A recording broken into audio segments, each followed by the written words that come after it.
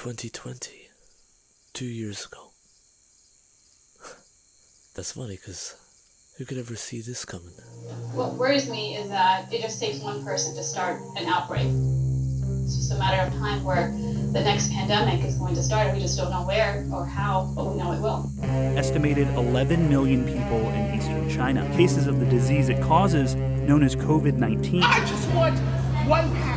No, not one pack. Because we are seeing similarities. So you have some who are genuinely concerned. They're frustrated with the lack of clarity. And then you have others who feel like they can fully trust the government.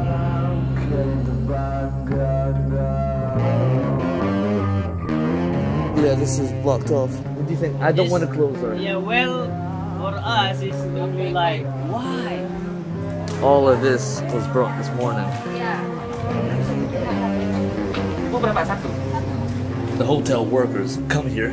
They closed because of the fear of the corona. And right now they're trying to fight to keep it going. Hotel ini udah masih baru 3 tahun. Hotel yang di sana, yang di sini cuma 5 tahunan berkembang. Oh, sekarang jelek?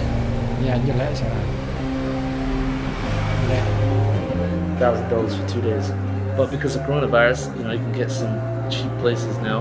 The upsides of corona is crazy. When you don't think about the rest of the world, you think, hey, this is great. I don't want to deal with locals anymore. No, single one. I'm sorry, but no is my answer for that. The market is non-saturated. No competition.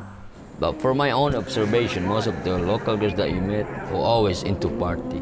And that's one of the reasons why they like foreign guys. Because, they go back, they leave.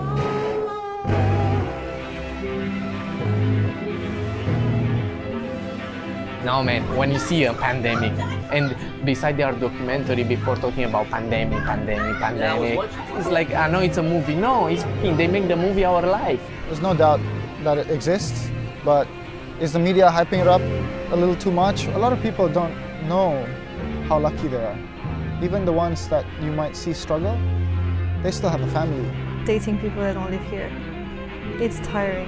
It's always the same thing. It's always new relationship, new this, new that. It's not even relationships anymore. But no one lives here. They're all here short term. Or they think they live here because they have been here for 6-7 months.